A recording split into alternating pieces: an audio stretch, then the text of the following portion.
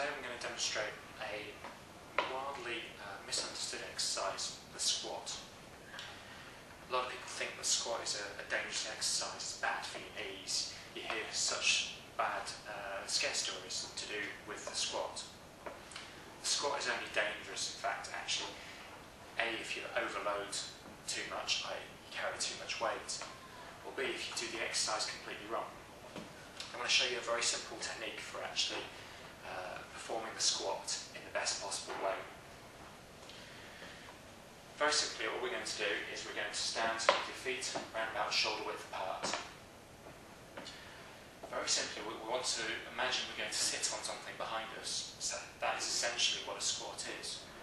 It's about using muscles in the glutes and in the legs and in the midsection to actually control the descent of your body to a seated position. So every time you stand up and sit down, you perform a squat. So, feet about shoulder width apart and your hands out in front of you.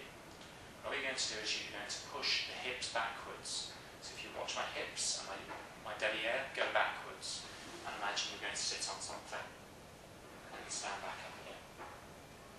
Very simply, once again, imagine you sit on something and back again. Nice controlled descent and back up again. Probably won't be able to see exactly on this video, but the majority of the weight over my feet is actually more towards the heels rather than onto the toes. If you feel yourself going up onto your toes at all, then you're actually not pushing your derriere far enough back. So, once again, push the hips back and all the weight is on over my heels. And stand back up again. And one more. Good.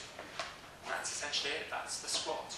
And that's it for another edition of Get Fit.au exercise videos.